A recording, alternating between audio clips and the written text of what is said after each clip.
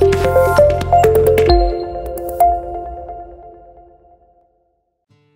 there and welcome back to Primary Tutors Scotland. Today we are going to be looking at partitioning. So partitioning or splitting is when you split a number into their tens or their ones or their hundred tens and ones or their thousand tens and ones, whatever it is. It's into their place value groups. So right now we're going to do an example of tens and ones. So what number do I have here looking at the base 10 blocks? Well, I've got 10, 20. Now I could count 1, 2, 3, 4, 5, 6, 7, 8, 9, 10 all the way, but we know that this is a 10, this is another 10, so I've got two 10s, which is 20. Alright? And then how many ones do I have? 1, 2, 3. That's easy. Now, why do I not write that number as this? Do you know? It's because I need to look at my place value. So we know that when we write a number, we have a tens column and we have a ones column. Alright? Now this is why we do not do it like that. How many tens have I got? I've got this 10 and I've got this 10. How many is that? 2. It's only 2. Oh, my pen went squiggly. It's only 2.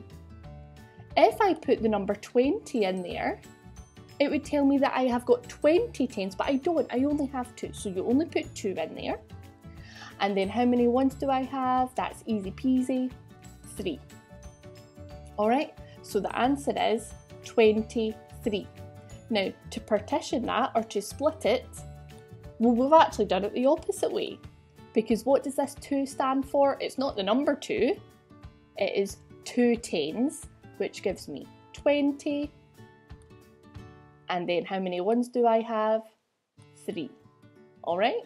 So then that is us partitioning or splitting that number up. So let's look at another one. What is this number here? It is 100. So you might have at school your big blocks and it's your big square one and it is 100. How many blocks have I got here? We can count easily because we know that each one is a 10. So we can just go up in 10 times table. 10, 20, 30. And lastly, how many ones do we have? 1, 2, 3 and 4. Alright, so that's us written out all of our numbers together. Now we need to get our place value sections or our groups. Alright, and for that I'm just going to write down here a H for hundreds, a T for tens and an O for ones. Now, we don't write this number, 130 and 4. No, that's far too long. So how many hundreds do I have? I only have 100. There's only one block of 100 there, so it's a 1. How many tens do I have? 1, 2, 3.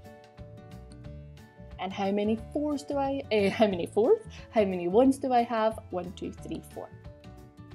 Alright, so the answer is 134, but when we partition it or when we split it, okay, it's also called the expanded form. This is what we get. We get 100, we get a 30, and we get a 4. So that is us partitioning our numbers, and then this is us contracting it.